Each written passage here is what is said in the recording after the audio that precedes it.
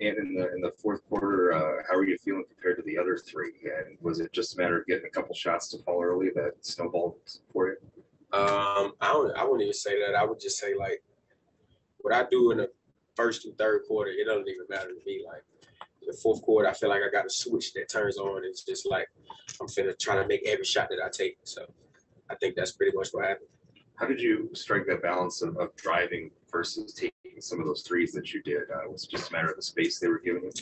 Yeah, actually, like, the team, as in, like, my brothers, they did a great job of cutting the slot, like, so they gave me space to operate in the ISO situation instead of, like, holding the slot. So I feel like that helped me a lot. Is that different from past games, or is that something that you guys have kind of just started doing now? Or I mean, this was the first game actually, like, where they gave me space, like, to work in isolation here. Rebounding for you guys was pretty bad in the first half. What were the big changes that you made in the second half? I mean, we just took it upon ourselves to try to rebound better. I mean, they had some really big guys out there. Cat was down there fighting, and the rebounds was going long, so it's like the guards running in to go get the rebounds, and they popping out over our heads. So, I mean, it wasn't too much we could do, but we just started to fan out more and get rebounds. Yeah. And when you make a big play, like, you break the guy down a dribble and get to the rim or something like that, I mean, is there a little extra pep in your step going forward off of that? Do you get energy from yourself in some of those situations? I mean, yeah, I feel like everybody do, but as far as, like, me just playing basketball, I got energy all the time. Like, I'm trying to win. Like, no matter if I make the shot or Cat make it or D-Lo make it, like, I'm trying to win. So whatever I can do in this moment right now, if I got to get a stop, cause a turnover, or get a deflection, like, whatever I got to do to try to win the game, that's what I'm trying to do. When we talked to you after the Clipper game, a lot of the focus was on consistency now, stack it up. Like, how do you guys do that, and what's on your mindset going into tomorrow night after just one win here? Tonight is out the window. Like, the game we just had is out the window. We got to focus now. Like, whatever we did, like Pat said, whatever y'all did on the back-to-back in LA, don't do it tonight. So, like, stay in the house. Get on the game. Call a couple teammates, TP, PB, let's play Call of Duty, man. You know what I'm saying? Until you get sleepy. You get sleepy, go to sleep. Different routine tonight. Coach Finch said they basically just played clips of you guys not rebounding at halftime. Is that motivating?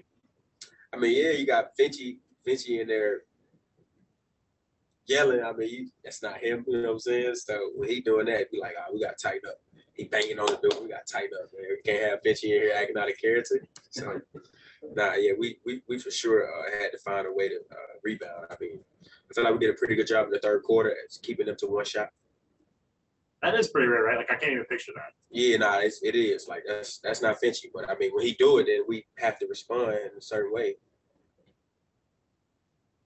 And you talked a lot the training camp about how much you worked on your jump shot this summer.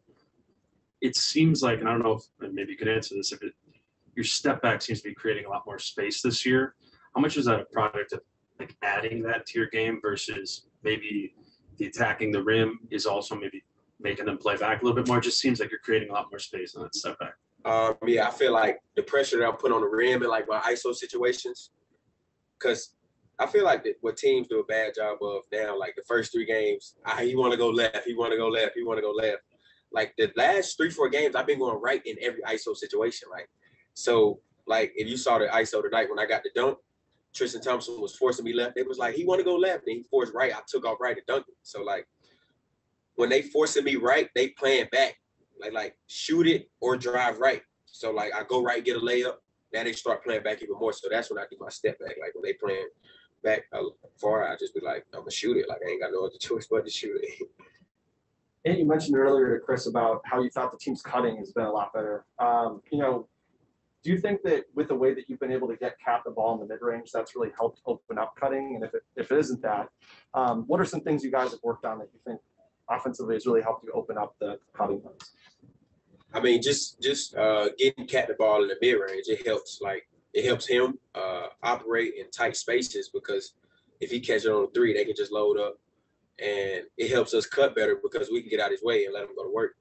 But as far as just cutting in general, like Coach showed a clip earlier this morning a shoot around of D'Lo, like setting a screen, then setting another screen, back slipping, then going to set another screen. So like when you see that, it generates like open shots.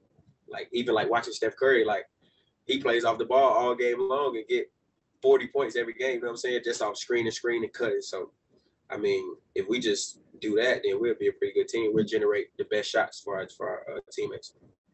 We'll go last question to Christos on Zoom. Hey, Kat, hope you're doing well. Congratulations on the win, first of all. What did you say about the character of that group? Bounce back after tough losses and be back on the winning road. What did you say about that? What did it say? Bouncing back. They bounced back after the loss. I mean, I feel like that's what we're supposed to do. After a tough loss, when did we play?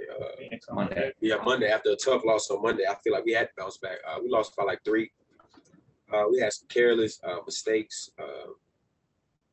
I mean, we had to. I feel like that's what we get paid to do: come back and take an L, but come back and get a win. So I mean, yeah, that's it. Thanks, Ant. Thanks, Thanks, Ant. Appreciate it.